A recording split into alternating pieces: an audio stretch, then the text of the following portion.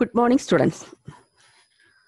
Second year ക്ലാസ്സിലെ കെമിസ്ട്രിയുടെ 4ാമത്തെ ചാപ്റ്ററായ chemical kinetics ആണ് ഇന്ന് നമ്മൾ പഠിക്കാൻ പോകുന്നത്. ആദ്യം തന്നെ നമുക്ക് എന്താണ് കെമിക്കൽ കൈനറ്റിക്സ് എന്ന് നോക്കാം. കെമിക്കൽ കൈനറ്റിക്സ് എന്ന് പറഞ്ഞാൽ എന്താണെന്നാണ് ഇവിടെ പറഞ്ഞിരിക്കുന്നത്. Chemical kinetics is the part of chemical science dealing with the study of the rates of chemical reactions and the factors which affect the reaction rate. Chemical kinetics എന്ന് പറഞ്ഞാൽ എന്താണ്? സയൻസിന്റെ ഒരു ബ്രാഞ്ച് തന്നെയാണ്.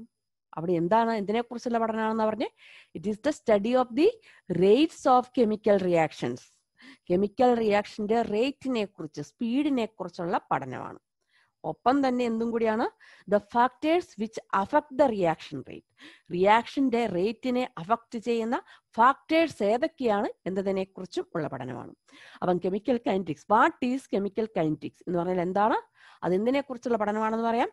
It is the study of the rates of chemical reaction, that is speed of chemical reaction and the factors which affect the reaction rate. Chemical റിയാക്ഷന്റെ സ്പീഡിനെ കുറിച്ചും അതിനെ affect ചെയ്യുന്ന ഫാക്ടേഴ്സിനെ കുറിച്ചുള്ള പഠനമാണ് എന്ത്, chemical kinetics.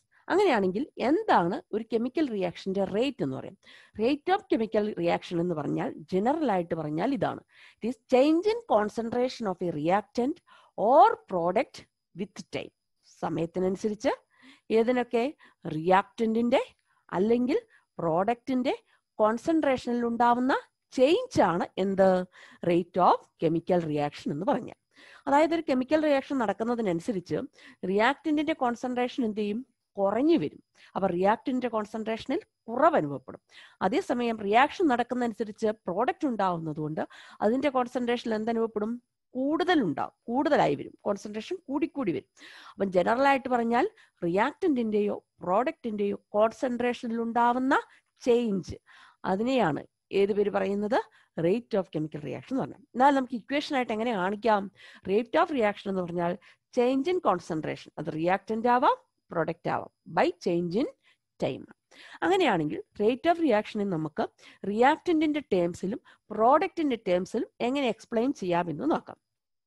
റിയാക്ടന്റിന്റെ ടേംസിലുള്ള rate of reaction ആണ് നമുക്ക് ആദ്യം തന്നിരിക്കുന്നത്. Rate of reaction is equal to decrease in concentration of reactant by time ടേക്കണം. കാരണം റിയാക്ഷൻ നടക്കുന്നതനുസരിച്ച് റിയാക്ടന്റ് കോൺസെൻട്രേഷൻ കുറയുക ചെയ്യുന്നു.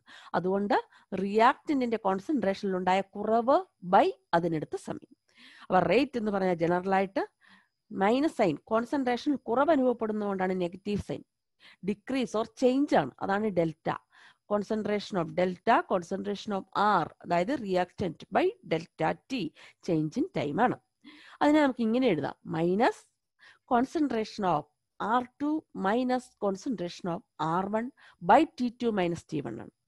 R2 എന്ന് പറയുന്നത് T2 ടൈം, അതായത് ഫൈനൽ കോൺസെൻട്രേഷനും R1 എന്ന് പറയുന്നത് time T1 ആയിരിക്കുമ്പോഴുള്ള initial കോൺസെൻട്രേഷനുമാണ്. Final minus initial ആണ് നമുക്ക് വേണ്ടത്. നമുക്കറിയാം reaction നടക്കുന്നതനുസരിച്ച് റിയാക്ടന്റെ concentration കുറയുന്നതുകൊണ്ട് concentration of R2വിന്റെ value concentration of R1നേക്കാളും കുറവാണ്. അപ്പം കുറവുള്ളത് മൈനസ് കൂടുതലുള്ളത് ചെയ്യുമ്പോൾ ഇതിന്റെ സൈൻ നെഗറ്റീവാണ്. അപ്പം നമ്മുടെ റിസൾട്ട് നെഗറ്റീവ് ആകാതിരിക്കാൻ വേണ്ടിയാണ് നമ്മൾ ഈ നെഗറ്റീവ് കൊണ്ട് മൾട്ടിപ്ലൈ ചെയ്യുന്നത്. അതായത് സ്പീഡ് എന്ന് പറഞ്ഞാൽ മാക്സിമം നമുക്ക് 0 ആകാം, അനങ്ങാതെ നിൽക്കുമ്പോൾ 0, നെഗറ്റീവ് സ്പീഡില്ല. അപ്പൊ അതുകൊണ്ടാണ് സ്പീഡിന്റെ റിസൾട്ട് പോസിറ്റീവ് ആയിരിക്കണം. അതിനാണ് ഈ നെഗറ്റീവ് സൈൻ ഉപയോഗിച്ചിരിക്കുന്നത്. അടുത്ത് പ്രോഡക്റ്റിന്റെ ടേംസിൽ റേറ്റ് ഓഫ് റിയാക്ഷനെ നമുക്ക് ഡിഫൈൻ ചെയ്യാം. Rate of reaction is equal to increase in concentration of product buy change in time ആണ്.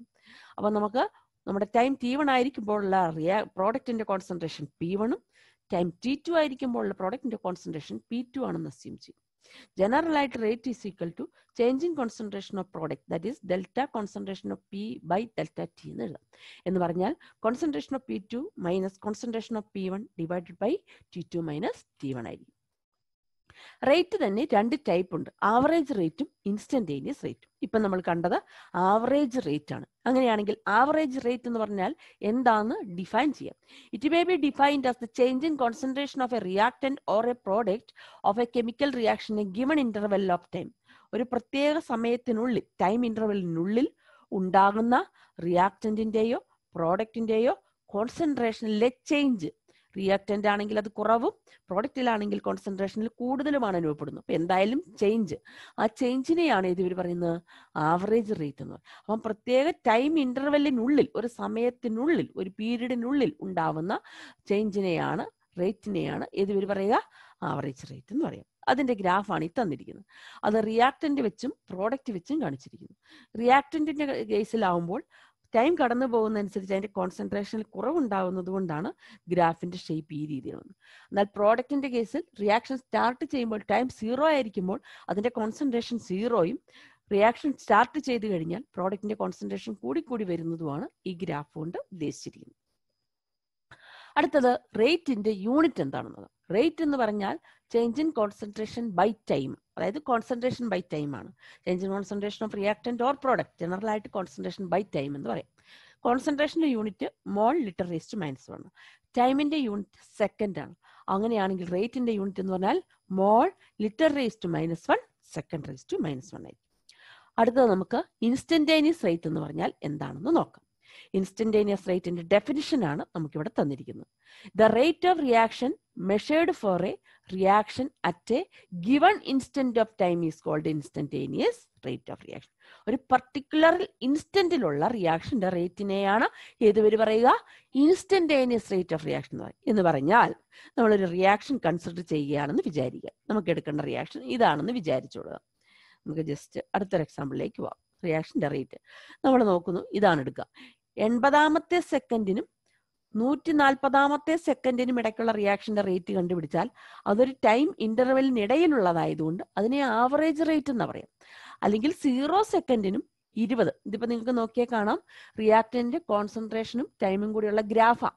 അപ്പൊ 0 സെക്കൻഡിനും റിയാക്ഷൻ തുടങ്ങി 20 സെക്കൻഡിനും ഇടയിലുള്ള റിയാക്ഷന്റെ റേറ്റ് കണ്ടുപിടിച്ച് ഇത് ആവറേജ് റേറ്റാ. 20നും 40നും ഇടയ്ക്ക്, അല്ലെങ്കിൽ 20നും 60നും ഇടയ്ക്ക്, അല്ലെങ്കിൽ 60നും 80നും ഇടയ്ക്ക്, അല്ലെങ്കിൽ 80നും 140നും ഇടയ്ക്കുള്ള റിയാക്ഷന്റെ റേറ്റ് കണ്ടുപിടിച്ചാൽ എന്താണ് ഇൻസ്റ്റന്റേനിയസ് റേറ്റ്. എന്നാൽ 100ാമത്തെ സെക്കൻഡിൽ, അതാണ് പർട്ടിക്കുലർ ഇൻസ്റ്റന്റ്, അല്ലെങ്കിൽ 20ാമത്തെ സെക്കൻഡിലുള്ള റേറ്റ് കണ്ടുപിടിച്ചാൽ അതിനെ നമ്മൾ പറയുന്ന പേര് ഇൻസ്റ്റന്റേനിയസ് റേറ്റ് എന്ന. പർട്ടിക്കുലർ ഇൻസ്റ്റന്റിലുള്ള റേറ്റ് ആണ്. അപ്പൊ 100ാമത്തെ സെക്കൻഡിലുള്ള, അല്ലെങ്കിൽ 80ാമത്തെ സെക്കൻഡിലുള്ള, അല്ലെങ്കിൽ 20ാമത്തെ സെക്കൻഡിലുള്ള റേറ്റിനെയാണ് ഇത് പേര് പറയുന്നത് ഇൻസ്റ്റന്റേനിയസ് റേറ്റ്. അത് നമുക്ക് ഡയറക്റ്റ് കണ്ടുപിടിക്കാൻ സാധ്യമല്ല. ഗ്രാഫിൽ നിന്ന് കിട്ടണമെങ്കിൽ നമ്മൾ എന്താ ചെയ്യുന്നത്, 100ാമത്തെ സെക്കൻഡിലുള്ള ഗ്രാഫ് നമുക്ക് റേറ്റ് ആണ് കണ്ടുപിടിക്കണമെങ്കിൽ ടൈമിന്റെ ഗ്രാഫിൽ നിന്ന് ഒരു ലൈൻ പെർപെൻഡിക്കുലർ ആയിട്ട് നമ്മൾ നമ്മുടെ ഗ്രാഫിലേക്ക് വരയ്ക്കുന്നു. അത് ടച്ച് ചെയ്തിരിക്കുന്ന പോയിന്റിന് കറസ്പോണ്ടിങ് ആയിട്ട് അതിനൊരു ടാൻജന്റ് വരയ്ക്കും. ആ ടാൻജന്റിന്റെ സ്ലോപ്പിൽ നിന്നാണ് ഏത് കിട്ടുക, റേറ്റ് കിട്ടുക. അങ്ങനെ കിട്ടുന്ന റേറ്റിനെ ഏത് പേര് പറയും ഇൻസ്റ്റന്റേനിയസ് റേറ്റ്. അപ്പൊ 100ാമത്തെ സെക്കൻഡിലുള്ള ഇൻസ്റ്റന്റേനിയസ് റേറ്റ് കിട്ടണമെങ്കിൽ 100ാമത്തെ ടൈമിൽ നിന്ന്, ആ സെക്കൻഡിൽ നിന്ന്, 100ാമത്തെ സെക്കൻഡിൽ നിന്ന് നമ്മളൊരു ലൈൻ എന്ത് ചെയ്യുന്നു, നമ്മുടെ ഗ്രാഫിലേക്ക് വരയ്ക്കുന്നു. അതിൽ ടച്ച് ചെയ്യുന്ന ആ പോയിന്റിന് കറസ്പോണ്ടിങ് ആയിട്ടുള്ള ടാൻജന്റ് വരയ്ക്കുന്നു. അതിന്റെ സ്ലോപ്പ് കണ്ടുപിടിച്ചാൽ കിട്ടുന്നത് എന്തായിരിക്കും ഇൻസ്റ്റന്റേനിയസ് റേറ്റ്. അതായത് നമ്മൾ എന്ത് ചെയ്യും, അപ്പൊ സ്ലോപ്പിൽ നമുക്ക് എവിടെയാണെന്ന് കാണാം അല്ലെ. ഇത് ഏകദേശം ഒരു 138 കൂട്ടാം അല്ലെ. അപ്പൊ 80ാമത്തെ സെക്കൻഡ് ആണിത് അല്ലെ. 80ാമത്തെ സെക്കൻഡിലുള്ള കോൺസെൻട്രേഷൻ, റിയാക്ടിന്റെ കോൺസെൻട്രേഷൻ നിങ്ങൾക്ക് ഇവിടെ നിന്ന് കിട്ടും. ദെൻ 138ാമത്തെ സെക്കൻഡിൽ റിയാക്ടിന്റെ കോൺസെൻട്രേഷൻ ഇവിടെ നിന്ന് കിട്ടും. ഗ്രാഫിൽ നിന്ന് നമുക്ക് കണ്ടുപിടിക്കാം. അപ്പൊ നമ്മൾ എന്ത് ചെയ്യും, അവിടെ R2 - R1 ചെയ്യും. R2 എന്ന് പറയുന്നത് എന്താണ്, 140ാമത്തെ ടൈമിലുള്ള റിയാക്ടിന്റെ കോൺസെൻട്രേഷൻ. അത് കുറവായിരിക്കും എന്നറിയാം അല്ലെ. ടൈം കടന്നു പോകുന്നതനുസരിച്ച് റിയാക്ടിന്റെ കോൺസെൻട്രേഷൻ കുറയുക ചെയ്യാം. Minus 80ാമത്തെ സെക്കൻഡിലെ റിയാക്ടിന്റെ concentration by T2 - T1, അതായത് 140 - 80 ചെയ്യുമ്പോൾ എന്ത് കിട്ടും, ഇൻസ്റ്റന്റേനിയസ് റേറ്റ് കിട്ടും. അപ്പൊ ഇങ്ങനെയാണ് ഏത് കണ്ടുപിടിക്കുന്നത്, ഇൻസ്റ്റന്റേനിയസ് റേറ്റ് കണ്ടുപിടിക്കുക. 20ാമത്തെ സെക്കൻഡുള്ള റേറ്റ് ആ കണ്ടുപിടിക്കുന്നെങ്കിൽ ആ പർട്ടിക്കുലർ ഇൻസ്റ്റന്റിലുള്ള റേറ്റ് ആയതുകൊണ്ട് അത് ഇൻസ്റ്റന്റേനിയസ് റേറ്റാ. അതിന് കറസ്പോണ്ടിങ് ആയിട്ട് ഒരു ലൈൻ നമ്മൾ എന്ത് ചെയ്യുന്നു, ഗ്രാഫിലേക്ക് വരയ്ക്കുന്നു. അതിന് കറസ്പോണ്ടിങ് ആയിട്ടുള്ള ടാൻജന്റിന്റെ സ്ലോപ്പ് ഉപയോഗിച്ച് കണ്ടുപിടിക്കുമ്പോൾ നമുക്ക് എന്ത് കിട്ടും, ഇൻസ്റ്റന്റേനിയസ് റേറ്റ് കിട്ടും. അപ്പൊ ഇൻസ്റ്റന്റേനിയസ് റേറ്റ് കണ്ടുപിടിക്കുന്ന വ്യത്യസ്ത ഗ്രാഫുകളാണ് നമ്മൾ കണ്ടത്. അപ്പൊ എന്താ ഇൻസ്റ്റന്റേനിയസ് റേറ്റ് എന്ന് പറഞ്ഞാൽ, the rate of reaction measured four A reaction at A given instant. ഒരു പർട്ടിക്കുലർ ടൈമിലുള്ള റേറ്റിനെയാണ് ഏത് പേര് പറയുന്നത് ഇൻസ്റ്റന്റേനിയസ് റേറ്റ്. ടൈം ഇന്റർവെല്ലിനിടയിലുള്ളതാണെങ്കിൽ അതെന്താണ് ആവറേജ് റേറ്റ് ആണ്. It can be measured by calculating the slope of the tangent to the graph of concentration versus time. Concentration time ഉപയോഗിച്ചുള്ള average റേറ്റിന്റെ ഗ്രാഫിൽ നിന്ന് അതിനകത്തെ ഏത് ടൈമിലുള്ളതാണോ കണ്ടുപിടിക്കേണ്ടത് ആ ടൈമിന് കറസ്പോണ്ടിങ് ആയിട്ടുള്ള ടാൻജന്റിന്റെ സ്ലോപ്പ് ഉപയോഗിച്ച് നമുക്ക് എന്ത് കണ്ടുപിടിക്കാം? ഇൻസ്റ്റന്റേനിയസ് റേറ്റ് കണ്ടുപിടിക്കാം. അങ്ങനെയാണെങ്കിൽ നമ്മുടെ ജനറൽ ഇക്വേഷൻ ഇതാണെന്ന് വിചാരിക്കുക. ആർ എന്ന് പറയുന്ന റിയാക്ടന്റ് റിയാക്ട് ചെയ്ത് പി എന്ന് പറയുന്ന പ്രോഡക്റ്റ് ഉണ്ടാകും. അപ്പൊ ഇൻസ്റ്റന്റേനിയസ് റേറ്റ് ആണ്. ആവറേജ് റേറ്റ് ആയിരുന്നെങ്കിൽ delta concentration of R by delta T എന്ന് കൊടുത്തേനെ. ഇൻസ്റ്റന്റേനിയസ് റേറ്റ് എന്ന് പറഞ്ഞാൽ വളരെ കുറഞ്ഞ ടൈം ഇന്റർവെല്ലിലുള്ളതാണ്. അതായത് delta T change in time ഇല്ല, അവിടെ ചേഞ്ച് ഇൻ ടൈം ഓൾമോസ്റ്റ് എന്താ സീറോയാ. അതുകൊണ്ട് അവിടെ ഡി എന്നാ റെപ്രസെന്റ് ചെയ്യുക. അപ്പൊ ഇക്വേഷൻ ഇങ്ങനെ വരും: R instant is equal to minus D concentration of R D R by D T എന്നായിരിക്കും. പ്രോഡക്റ്റ് ആണെങ്കിൽ അതിന്റെ സൈൻ പോസിറ്റീവ്, അപ്പം D concentration of product buy D T എന്ന് എഴുതും. നമ്മൾ delta T change in time interval എന്താ സീറോയാ, കാരണം നമ്മൾ 100ാമത്തെ ടൈമിലാണ് കണ്ടുപിടിക്കുന്നത്. അപ്പൊ അവിടുത്തെ ഇനീഷ്യൽ ടൈം 100, ഫൈനൽ ടൈം 100 തന്നെയാണ്. അപ്പൊ ഡെൽറ്റ ടി എന്ന് പറഞ്ഞാൽ എന്തായിരിക്കും? സീറോയാ. അതാ delta T approach zero ഏതാകുമ്പോൾ 10 to 0. Then delta R എന്ന് പറയുന്നതും ഡെൽറ്റ പി എന്ന് പറഞ്ഞാലും ഏതായിരിക്കും? ഡി ആറും ഡി പി ആയിരിക്കും. ഡെൽറ്റ ടി എന്ന് പറയുന്നത് 0 ആണെങ്കിൽ അതിനെ നമുക്ക് ഡി ടി എന്ന് വിളിക്കാം. ആ സമയത്തുള്ള ഡെൽറ്റ ആറും ഡെൽറ്റ പിയും ചേഞ്ച് ഇൻ റിയാക്ടന്റിന്റെ കോൺസെൻട്രേഷനും ചേഞ്ച് ഇൻ പ്രോഡക്റ്റിന്റെ കോൺസെൻട്രേഷനും ഏതായിട്ട് മാറും? ഡി ആർ ബൈ അല്ലെങ്കിൽ ഡി ആർ എന്നോ ഡി പി എന്നോ ആണ് നമ്മൾ എന്ത് ചെയ്യുന്നത്? റെപ്രസെന്റ് ചെയ്യുക. അങ്ങനെയാണെങ്കിൽ നമുക്കൊരു റിയാക്ഷൻ തന്നാൽ അതിനകത്ത് എങ്ങനെ ഇൻസ്റ്റന്റേനിയസ് റേറ്റ് എഴുതാമെന്ന് നോക്കാം. നമുക്ക് തന്നിരിക്കുന്ന PCl5 ഫോസ്ഫറസ് പെന്റാക്ലോറൈഡ് ഡീകമ്പോസ് ചെയ്ത് PCl3 ഏതുമായിട്ട് മാറുന്നു? ക്ലോറിനും Cl2 ആയിട്ട് മാറുന്നു. അവിടെ റേറ്റ് കണ്ടുപിടിക്കാനുള്ള ഇക്വേഷൻ എന്ന് പറയുന്നത് rate is equal to minus D concentration of the reactant, അതാണ് PCl5 ബൈ ഡി ടി എന്ന് എഴുതി. പ്രോഡക്റ്റിന്റെ ടേംസിലും കണ്ടുപിടിക്കാമെന്ന് പറഞ്ഞു. റിയാക്ടന്റിന്റെ ടേംസിലായതുകൊണ്ടാണ് ഇവിടെ നെഗറ്റീവ് സൈൻ കൊടുത്തത്. പ്രോഡക്റ്റിന്റെ ടേംസിലാണെങ്കിൽ ഇൻസ്റ്റന്റേനിയസ് റേറ്റ് ആയതുകൊണ്ട് ഡി എന്നാ റെപ്രസെന്റ് ചെയ്യുക. Concentration of product PCl3 by D T എന്നത്. ക്ലോറിൻ എന്ന് പറയുന്നതും പ്രോഡക്റ്റ്. അപ്പൊ അത് വെച്ച് ഇൻസ്റ്റന്റേനിയസ് റേറ്റ് കണ്ടുപിടിക്കും. ഏത് വെച്ച് കണ്ടുപിടിച്ചാലും റേറ്റിന്റെ വാല്യൂ എപ്പോഴും ഒന്ന് തന്നെയാണ്. That is equal to D concentration of Cl2 by D T എന്ന് റെപ്രസെന്റ് ചെയ്യും. ഇനി അതേസമയം നമ്മുടെ ഇക്വേഷൻ ഇതാണെന്ന് വിചാരിക്കുക. N2O5 ഡീകമ്പോസ് ചെയ്ത് NO2 O2 ആയിട്ട് മാറും. ഈ കേസിലുള്ള വ്യത്യാസം ഇവിടെ സ്റ്റോഷിയോമെട്രി വ്യത്യാസം. 2 N2O5 മോളിക്കൂൾ ഡീകമ്പോസ് ചെയ്താൽ 4 NO2 ഒരു O2 ആയിട്ടാണ് മാറുന്നത്. അതേസമയം നമ്മൾ ആദ്യം കൺസിഡർ ചെയ്ത എക്സാമ്പിൾ സ്റ്റോഷിയോമെട്രി എല്ലായിടത്തും ഒന്ന് തന്നെ അല്ലെങ്കിൽ ഒന്നായിരുന്നു. സ്റ്റോഷിയോമെട്രി ഒരുപോലെ ആയതുകൊണ്ടാണ് ഏതിന്റെ ടേംസിൽ റേറ്റിന്റെ ഇക്വേഷൻ കണ്ടുപിടിച്ചാൽ നമ്മുടെ ആൻസർ ഒന്ന് തന്നെയായത്. അതേസമയം ഇവിടെ നമ്മൾ 2 N2O5 ഡീകമ്പോസ് ചെയ്താൽ 4 NO2 ഉണ്ടാവും. പക്ഷെ O2 എത്രയേ ഉണ്ടാവുള്ളൂ? ഒരെണ്ണേ ഉണ്ടാവും. അപ്പം നമ്മുടെ റിസൾട്ടിൽ അതനുസരിച്ച് വ്യത്യാസം ഉണ്ടാവും. N2O5ന്റെ എത്ര ഇരട്ടിയാ? 2 ഇരട്ടി റിസൾട്ട് ഉണ്ടാവും NO2 വെച്ച് കണ്ടുപിടിച്ചാൽ റേറ്റിന് കിട്ടുക. O2ന്റെ കേസിലാണെങ്കിൽ അതിന്റെ പകുതിയേ ഉണ്ടാവും. പക്ഷെ റേറ്റ് എന്ന് പറഞ്ഞാൽ ഇതെല്ലാം ഒരേ റിയാക്ഷന്റെ ഭാഗമായതുകൊണ്ട് റേറ്റ് എന്ന് പറഞ്ഞാൽ ഒന്നായിരിക്കും. അതുകൊണ്ട് റേറ്റ് ഇക്വേഷനെ എപ്പോഴും എന്ത് ചെയ്യണം? അതാതിന്റെ സ്റ്റോഷിയോമെട്രി കൊണ്ട് ഡിവൈഡ് ചെയ്യണം. അപ്പൊ ഇതിന്റെ കേസിൽ R ഈസ് ഈക്വൽ ടു എങ്ങനെ വരും? റിയാക്ടന്റ് ആയതുകൊണ്ട് മൈനസ് സ്റ്റോഷിയോമെട്രി 2 കൊണ്ട് ഡിവൈഡ് ചെയ്യണം, അതാണ് 1/2 ഡി കോൺസെൻട്രേഷന്റെ ബ്രാക്കറ്റ് റെപ്രസെന്റ് ചെയ്യണം. ഇവിടെ കൊടുത്തിട്ടേ ഉള്ളൂ. D concentration of N2O5 by D T ആയിരിക്കും. അതേപോലെ NO2ന്റെ ടേംസിലാണെങ്കിൽ പ്രോഡക്റ്റ് ആയതുകൊണ്ട് സൈൻ പ്ലസ് ആ, അപ്പം പ്രത്യേകിച്ചൊന്നും കൊടുക്കണ്ട. പക്ഷെ സ്റ്റോഷിയോമെട്രി 4 അതുകൊണ്ട് ഡിവൈഡ് ചെയ്യണം. അപ്പം 1/4 into D concentration of NO2 by D T ആയിരിക്കും. അതെന്ന് പറയുന്നത് ഏതിന് തുല്യമായിരിക്കും? D concentration of O2 by D tick തുല്യമായിരിക്കും. അങ്ങനെയാണെങ്കിൽ N2 + 3H2 gives 2NH3 എന്ന് പറയുന്ന കേസിൽ ഇൻസ്റ്റന്റേനിയസ് റേറ്റ് കണ്ടുപിടിക്കാം. R is equal to റിയാക്ടന്റിന്റെ ടേംസിലായതുകൊണ്ട് minus D concentration of N2 by D T ആണ്. എന്നാൽ പ്രോഡക്റ്റ് അതേസമയം H2ന്റെ ടേംസിലാണെങ്കിൽ അതിന്റെ സ്റ്റോഷിയോമെട്രി ആയ അല്ലെങ്കിൽ അതിന്റെ കോയിഫിഷ്യന്റ് ആയ 3 കൊണ്ട് ഡിവൈഡ് ചെയ്യണം. അപ്പോൾ minus 1/3 D concentration of H2 by D T എന്ന് വന്നു.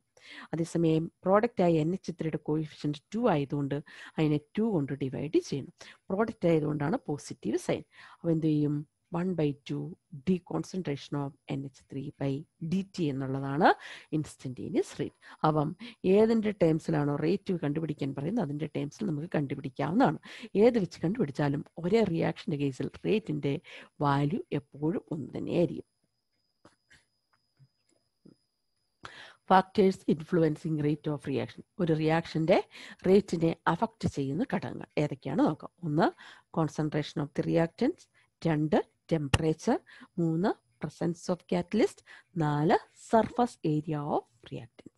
കോൺസെൻട്രേഷൻ ഓഫ് ദി റിയാക്റ്റൻസ് എങ്ങനെയാണ് റിയാക്ഷൻ്റെ റേറ്റിനെ അഫക്റ്റ് ചെയ്യുന്നത് എന്നാണ് നമ്മൾ ആദ്യമായിട്ട് കാണാൻ പോകുന്നത്. അതുപോലെ തന്നെ അടുത്തതായിട്ട് നമ്മൾ അതിൻ്റെ ടെമ്പറേച്ചറിൻ്റെ ഇഫക്റ്റും കാണും. കാറ്റലിസ്റ്റ് നിങ്ങൾക്ക് അറിയാവുന്നതാണ്. ഒരു റിയാക്ഷനകത്തെ കാറ്റലിസ്റ്റ് റിയാക്ഷനിൽ പങ്കെടുക്കാത്ത റിയാക്ഷൻ്റെ സ്പീഡ് കൂട്ടാൻ സഹായിക്കുന്നതാണ്. അതുകൊണ്ട് തന്നെ കാറ്റലിസ്റ്റ് ഉപയോഗിക്കുമ്പോൾ പൊതുവെ റിയാക്ഷൻ്റെ റേറ്റ് എന്ത് ചെയ്യത്തേയുള്ളൂ? കൂടത്തേയുള്ളൂ. ഏരിയ കൂടിക്കഴിഞ്ഞാലും കൂടുതൽ സ്ഥലത്ത് അറ്റാക്ക് സാധ്യമാവുന്നതുകൊണ്ട് കൂടുതൽ വേഗത്തിൽ പ്രോഡക്റ്റ് കിട്ടും. അതുകൊണ്ട് സർഫസ് ഏരിയ കൂടിയാൽ റിയാക്ടൻ്റെ സർഫസ് ഏരിയ കൂടിയാലും റിയാക്ഷൻ്റെ റേറ്റ് എപ്പോഴും കൂടും. നമുക്ക് റേറ്റിനെ എങ്ങനെയാണ് റിയാക്റ്റൻറ്റിൻ്റെ കോൺസെൻട്രേഷൻ അഫക്റ്റ് ചെയ്യുന്നതെന്ന് നോക്കാം. Dependence of rate on concentration. റിയാക്ടൻ്റെ rate എങ്ങനെയാണ്? റിയാക്ടൻറ്റിൻ്റെ കോൺസെൻട്രേഷൻ കൂടുന്നതനുസരിച്ച് എപ്പോഴും കൂടി വരത്തുള്ളൂ. നോക്കൂ, the rate of chemical reaction at A given temperature depends upon concentration of the reactant. എന്താ പറഞ്ഞിരിക്കുന്നത്? ഒരു കെമിക്കൽ റിയാക്ഷൻ്റെ റേറ്റ് എന്ന് പറയുന്നത് ടെമ്പറേച്ചറിനനുസരിച്ച്, ടെമ്പറേച്ചർ കോൺസ്റ്റന്റ് ആണെങ്കിൽ ഏതിനനുസരിച്ച് ചേഞ്ച് ചെയ്യും? എന്തിനെ ഡിപ്പെൻഡ് ചെയ്യും? റിയാക്റ്റൻറ്റിന്റെ കോൺസെൻട്രേഷനെ ഡിപ്പെൻഡ് ചെയ്യും. അങ്ങനെയാണെങ്കിൽ the representation of rate of reaction in terms of concentration is known as rate law. അങ്ങനെ ഒരു റിയാക്റ്റൻറ്റിന്റെ റേറ്റിനെ റിയാക്റ്റൻറ്റിന്റെ കോൺസെൻട്രേഷൻ എങ്ങനെയാണ് അഫക്റ്റ് ചെയ്യുന്നത് എന്ന് റെപ്രസെന്റ് ചെയ്യുന്നതിനെ വിളിക്കുന്ന പേരാണ് റേറ്റ് ലോ. റേറ്റ് ലോ എന്ന് പറഞ്ഞാൽ ലോ അല്ല. എങ്ങനെയാണ് ഒരു കെമിക്കൽ റിയാക്ഷനകത്ത് റിയാക്ടൻ്റെ കോൺസെൻട്രേഷൻ അതിൻ്റെ റേറ്റിനെ അഫക്റ്റ് ചെയ്യുന്നത് എന്ന് റെപ്രസെന്റ് ചെയ്യുന്നതിനെയാണ് നമ്മൾ ഏത് പേര് പറയുന്നത്? റേറ്റ് ലോ എന്ന് പറയുന്നത്. അങ്ങനെയാണെങ്കിൽ നമുക്ക് ജനറലായിട്ട് ഒരു ഇക്വേഷൻ നോക്കാം. A plus B gives C plus D. എന്താ അതിൻ്റെ അർത്ഥം? എ എന്ന് പറയുന്ന റിയാക്റ്റൻറ്റ് ബി എന്ന് പറയുന്ന റിയാക്റ്റൻറ്റുമായിട്ട് ചേർന്ന് സി എന്ന് പറയുന്ന പ്രോഡക്റ്റും ഡി എന്ന് പറയുന്ന പ്രോഡക്റ്റും. ഇവിടെ ഒരു റിയാക്ഷൻ്റെ റേറ്റ് എന്തിനെ ഡിപ്പെൻഡ് ചെയ്യുക? റിയാക്ഷൻ്റെ റേറ്റ് എന്ന് പറയുന്നത് അവിടെ എടുത്തിരിക്കുന്ന റിയാക്റ്റൻറ്റുകളായ എയുടെ കോൺസെൻട്രേഷനും ബിയുടെ കോൺസെൻട്രേഷനും പ്രപ്പോർഷണൽ. അപ്പം നമുക്ക് ഇങ്ങനെ റെപ്രസെൻ്റ് ചെയ്യാം. Rate is proportional to concentration of ഏതായിരിക്കും? എ ആയിരിക്കും. ശരിയാണല്ലോ. അതുപോലെ തന്നെ റിയാക്ഷൻ്റെ റേറ്റ് ഏതിനും പ്രപ്പോർഷനലാ? പിയുടെ കോൺസെൻട്രേഷനും പ്രപ്പോർഷനലാ. എയുടെ കോൺസെൻട്രേഷൻ്റെ അനുസരിച്ച് റിയാക്ഷൻ്റെ റേറ്റ് കൂടുന്നത് പോലെ തന്നെ ബി എന്ന് പറയുന്ന റിയാക്റ്റിൻ്റെ കോൺസെൻട്രേഷൻ അനുസരിച്ചും റിയാക്ഷൻ്റെ റേറ്റ് എന്ത് ചെയ്യും? കൂടും. അങ്ങനെയാണെങ്കിൽ നമുക്ക് ജനറലായിട്ട് റേറ്റിനെ R എന്ന് എഴുതാം. അപ്പോൾ റിയാക്ഷൻ്റെ റേറ്റ് R എന്ന് പറഞ്ഞാൽ ഇത് രണ്ടും കൂടി കമ്പൈൻ ചെയ്ത് കഴിയുമ്പം ഈസ് പ്രപ്പോർഷണൽ ടു ഏതാണ്? Concentration of A into concentration of ഏതായിരിക്കും? ബി ആയിരിക്കും. ഇവിടെ നമുക്ക് പ്രൊപ്പോർഷണാലിറ്റി സൈൻ മാറ്റാൻ ഒരു കോൺസ്റ്റന്റ് കൊണ്ട് മൾട്ടിപ്ലൈ ചെയ്യാം. അപ്പോൾ നമ്മുടെ റേറ്റിൻ്റെ equation rate is equal to K into concentration of A into concentration of ഏതെന്നാ വന്നത്? ബി എന്ന് വന്നു അല്ലേ? Rate is equal to K into concentration of A into concentration of B. അപ്പോൾ A plus B gives C plus D എന്ന് പറയുന്ന ഒരു equation നമ്മൾ consider ചെയ്താൽ അതിനകത്ത് റിയാക്ഷൻ്റെ റേറ്റ് എന്ന് പറഞ്ഞാൽ റേറ്റ് ഈസ് ഈക്വൽ ടു എങ്ങനെയാണ് കിട്ടുക? കെ ഇൻറ്റു റിയാക്റ്റൻറ്റുകളായ എയുടെ കോൺസെൻട്രേഷൻ ഇൻറ്റു റിയാക്റ്റൻ്റായ ബിയുടെ കോൺസെൻട്രേഷൻ എന്നാ പറയാം. കാരണം ഏതൊക്കെ റിയാക്റ്റൻ്റ് ആണോ ഉള്ളത് അതിൻ്റെ ഒക്കെ റേറ്റിനെ അത് എന്ത് ചെയ്യുന്നുണ്ട്? ഡിപ്പെൻഡ് ചെയ്യുന്നുണ്ട്. റേറ്റ് കൂടി റിയാക്റ്റൻ്റെ കോൺസെൻട്രേഷൻ കൂടിയാൽ റിയാക്ഷൻ്റെ റേറ്റ് കൂടും. റിയാക്റ്റൻ്റെ കോൺസെൻട്രേഷൻ കുറഞ്ഞാൽ റേറ്റും കുറയും. അങ്ങനെയാണെങ്കിൽ അവിടെ നമ്മൾ കൺസിഡർ ചെയ്തപ്പോൾ അതിൻ്റെ കോയിഫിഷ്യൻറ്റ് 1 ആയിരുന്നു. അങ്ങനെയാണെങ്കിൽ നമുക്ക് നമ്മുടെ ഈ ജനറൽ ഇക്വേഷൻ ഇങ്ങനെ എടുക്കാം. A plus B give C plus D D. അതായത് A moles A B moles ബിയുമായിട്ട് react ചെയ്ത് സി മോൾസ് സിയും ഡി മോൾസ് ഡിയും ഉണ്ടാവുന്നെങ്കിൽ rate is equal to K into concentration of A raise to X into concentration of B raise to Y. ഇവിടെ X എന്ന് പറയുന്നത് ഇതിൻ്റെ കോയിഫിഷ്യൻ്റാണ്. അത് ചിലപ്പോൾ എ ആകാം അല്ലെങ്കിൽ എയിൽ നിന്ന് ഡിഫറൻറ്റ് ആവാം. അതുകൊണ്ടാണ് എക്സ് എന്ന് കൊടുത്തത്. അതെന്തുകൊണ്ടാണ്? എടുത്തിരിക്കുന്നത് മുഴുവൻ റിയാക്ട് ചെയ്യണമെന്നില്ല. എടുത്തുന്നത് മുഴുവൻ റിയാക്ട് ചെയ്യുകയാണെങ്കിൽ X is equal to A ആയിരിക്കും, വൈ ഈസ് ഈക്വൽ ടു ബിയും ആയിരിക്കും. മനസ്സിലായെന്ന് വിചാരിക്കുന്നു. ഓക്കെ, എടുത്തിരിക്കുന്ന റിയാക്ഷന് മുഴുവൻ റിയാക്ട് ചെയ്യുവാണെങ്കിൽ എക്സ് എന്ന് പറയുന്നത് എയും വൈ എന്ന് പറയുന്നത് ബി വരി. പക്ഷെ പലപ്പോഴും നമ്മൾ കൺസിഡർ ചെയ്യുന്ന മോഡറേറ്റ് റിയാക്ഷനുകളിൽ എടുക്കുന്നതിൻ്റെ ഒരു പോർഷൻ മാത്രമേ റിയാക്ട് ചെയ്യുള്ളൂ. അവ എക്സ് എന്ന് പറയുന്നത് എക്ക് തുല്യമാകാം, ആകാതിരിക്കാം. അതുകൊണ്ടാണ് കോയിഫിഷ്യൻ്റ് ആയിട്ട് ഏതെന്ന് കൊടുത്തത്, എക്സ് എന്ന് കൊടുത്തത്. അപ്പോൾ ഇവിടെയും ഇക്വേഷൻ ഡിറൈവ് ചെയ്യുന്നത് എങ്ങനെയാ? റേറ്റ് എന്ന് പറയുന്നത് ഏതിന് പ്രൊപ്പോർഷനാണ്? റിയാക്റ്റൻറ്റുകളായ എയുടെയും ബിയുടെയും കോൺസെൻട്രേഷൻ പ്രൊപ്പോർഷനിലാണ്. ഒപ്പം അവിടെ കോയിഫിഷ്യൻ്റ് ഉണ്ടല്ലോ, അതുകൊണ്ട് അതിൻ്റെ പവറിന് പ്രൊപ്പോർഷനിലാണ്. പക്ഷെ റിയാക്ട് ചെയ്യുന്ന റിയാക്ടൻറ്റിൻ്റെ കോയിഫിഷ്യൻ്റെ പവറിനെ പ്രൊപ്പോർഷനാവുള്ളൂ. എ റിയാക്ട് ചെയ്യുന്നുണ്ടോ എന്ന് നമുക്ക് അറിയത്തില്ല. അതുകൊണ്ടാണ് നമ്മളിവിടെ പവറായിട്ട് ചെയ്ത് കൊടുത്തത് എക്സ് എന്ന് കൊടുത്തത്. അതിന് ബി എന്ന് പറയുന്ന റിയാക്ടിൻ്റെ കേസിൽ rate is proportion to concentration of B raise to ഏതെന്ന് വരും? വൈ എന്ന് വരും. അതിനോടുകൂടി കമ്പൈൻ ചെയ്യുമ്പോൾ റേറ്റ് ഈസ് പ്രൊപ്പോർഷണൽ ടു ഏതെന്ന് വരും? Concentration of A raise to X into concentration of B raise to Y എന്ന് വരും.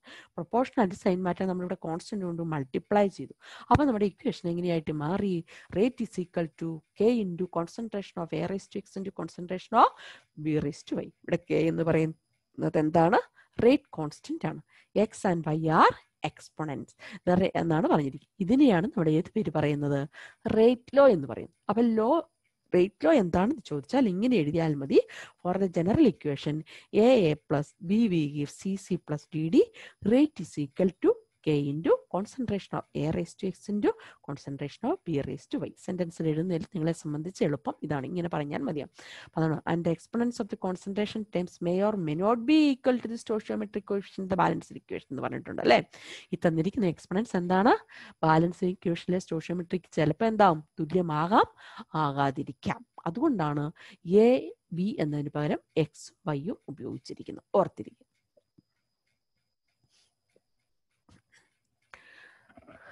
അങ്ങനെയാണെങ്കിൽ നമുക്കൊരു ഇക്വേഷൻ തന്നിരിക്കുകയാണ്. 2NO + O2 gives 2NO2. ഇവിടെ നമുക്ക് റേറ്റ് ലോ എഴുതാൻ പറഞ്ഞാൽ, റേറ്റ് ലോ എന്ന് പറഞ്ഞാൽ അപ്പം എന്താ? Rate is equal to K into റിയാക്ടൻ്റെ concentration NO raise to 2. ഇവിടെ നമുക്കിത് മുഴുവൻ റിയാക്ട് ചെയ്യുന്നുണ്ടോ ഇല്ലയോ എന്ന് അറിയത്തില്ല. അത് എക്സ്പെരിമെന്റ് നടത്തി കണ്ടുപിടിക്കാൻ പറ്റും. അതുകൊണ്ട് നമ്മൾ എന്ത് ചെയ്യും? തന്നിരിക്കുന്ന ബാലൻസ്ഡ് ഇക്വേഷനിലെ പോലെ റെപ്രസെന്റ് ചെയ്താൽ മതി. അതുകൊണ്ട് പവറായിട്ട് 2 എന്ന് തന്നെ കൊടുത്തു. ഇൻറ്റു കോൺസെൻട്രേഷൻ ഓഫ് O2 എന്ന് വന്നു. അതേസമയം ഇത് നോക്കിയേ, CHCl3 ക്ലോറോഫോം ക്ലോറിനുമായിട്ട് ചേർന്ന് CCl4 HCl മാറുന്ന ഈ റിയാക്ഷൻ. ഇവിടെ റേറ്റ് ലോ എന്ന് പറയുന്നത് തന്നിട്ടുണ്ട്. Rate is equal to K into concentration of chloroform CHCl3 into concentration of Cl2 raise to 1/2. എന്തുകൊണ്ടാ? എക്സ്പെരിമെന്റ് നടത്തിയപ്പോൾ മനസ്സിലായത് ഇതിന്റെ പവർ എന്ന് പറയുന്നത്, ക്ലോറിന്റെ പവർ എന്ന് പറയുന്നത് എത്രയായിരിക്കണം? 1/2 ആണ്. ഏതല്ല? ബാലൻസ്ഡ് ഇക്വേഷനിലെ 1 അല്ല. അപ്പൊ അത് എക്സ്പെരിമെന്റിലൂടെ കണ്ടെത്തുന്നതാണെന്നുള്ള കാര്യം ഓർത്തിരുന്നോണം. ഓക്കെ, റേറ്റ് ലോ അപ്പൊ എക്സ്പെരിമെന്റൽ ആയിട്ട് കാൽക്കുലേറ്റ് ചെയ്യുന്ന ഒന്നാണ്. അങ്ങനെയുള്ള 1-2 റിയാക്ഷനുകൾക്ക് നമുക്ക് എക്സാമ്പിൾ ആയിട്ട് തന്നിരിക്കുന്നതാണ്. ഓക്കെ, നോക്കിയേ, ഏതാണ് ഈ എക്സാമ്പിൾ മാത്രം നോക്കിയാൽ മതി, പാർട്ടിന് വേണ്ടിയല്ല, ഇതാണ് തന്നത് കേട്ടോ. എന്താ തന്നിരിക്കുന്നത് നോക്കിയേ? 2NO + O2 gives 2NO2. അവിടെ റേറ്റ് എന്ന് പറഞ്ഞാൽ K into concentration of NO raise to 2 into concentration of O2. അതേപോലെ 2NO + 2H2 gives 2NO + 2H2. ഇവിടെ റേറ്റ് ലോ ആണ് കേട്ടോ. റേറ്റ് ലോ എന്ന് പറഞ്ഞാൽ rate is equal to K into concentration of NO raise to 2 into concentration of, ഇവിടെ നോക്കുക, H2 എന്നേ ഉള്ളൂ. ഇത് എക്സ്പെരിമെന്റലായിട്ട് പ്രൂവ് ചെയ്തതാണ്. എക്സ്പെരിമെന്റ് നടത്തിയപ്പോൾ മനസ്സിലായി അതിന്റെ പവർ 2-നല്ല, ഏതിനാ പക്ഷേ പ്രൊപ്പോർഷണൽ ആയിരിക്കുന്നത്? 1 ആണ്. അതുകൊണ്ടാണ്. അപ്പോൾ എക്സ്പെരിമെന്റിലൂടെയായി അത് കണ്ടെത്താൻ സാധിക്കത്തുള്ളൂ. പക്ഷെ നമുക്ക് എക്സാമിന് ഒരു ബാലൻസ്ഡ് ഇക്വേഷൻ, നമുക്ക് ഒരു റേറ്റ് ലോ എഴുതാൻ പറഞ്ഞാൽ തന്നിരിക്കുന്ന ബാലൻസ്ഡ് ഇക്വേഷൻ വെച്ച് അതുപോലെ തന്നെ എഴുതിയാൽ മതി. അതുപോലെ ഒരു കാര്യം കൂടി ശ്രദ്ധിക്കുക, അതിനാണ് എക്സാമ്പിൾ. ഏതാ തന്നിരിക്കുന്ന എക്സാമ്പിൾ നോക്കിയേ? CH3CO C2H5 ആണ്. ഈഥൈൽ അസറ്റേറ്റ് ഹൈഡ്രോളിസിസ് നടത്തുന്നു. വാട്ടറുമായിട്ട് റിയാക്ട് ചെയ്ത് CH3COH C2H5OH എത്തനോളുമായിട്ട് മാറുന്നു. ഇവിടെ റേറ്റ് ലോ എഴുതുക. Rate is equal to K' എന്നാണ് കൊടുത്തത്. അതിന്റെ കാരണം പറയാം. K' into concentration of reactant CH3CO C2H5 into concentration of H2A.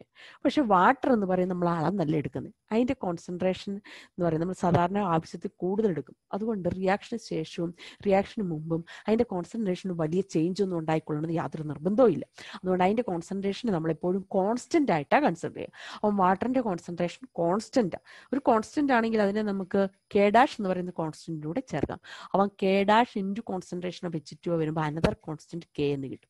അപ്പൊ നമ്മുടെ ഇക്വേഷൻ എന്തായി? Rate is equal to K into concentration of CH3CO C2H5 ആണ്. അപ്പം വാട്ടർ ഉപയോഗിച്ചുള്ള ഹൈഡ്രോളിസിസ് നടക്കുന്ന റിയാക്ഷനുകളിൽ റേറ്റ് ലോ എക്സ്പ്രഷനിൽ വാട്ടറിന്റെ കോൺസെൻട്രേഷൻ എന്ത് ചെയ്യണ്ട, കൺസിഡർ ചെയ്യണ്ട. അത് റേറ്റ് കോൺസ്റ്റന്റിനകത്ത് ഓൾറെഡി കൺസിഡർ ചെയ്തിട്ടുണ്ട്. അത് ഓർത്തിരുന്നോണം കേട്ടോ. ഹൈഡ്രോളിസിസ് നടത്തുന്ന റിയാക്ഷനുകളിൽ റേറ്റ് ലോ എക്സ്പ്രഷനകത്ത് എന്ത് ചെയ്യേണ്ട കാര്യമില്ല, വാട്ടറിന്റെ കോൺസെൻട്രേഷൻ കൺസിഡർ ചെയ്യേണ്ട കാര്യമില്ല എന്നുള്ള കാര്യം ഓർത്തിരിക്കുക.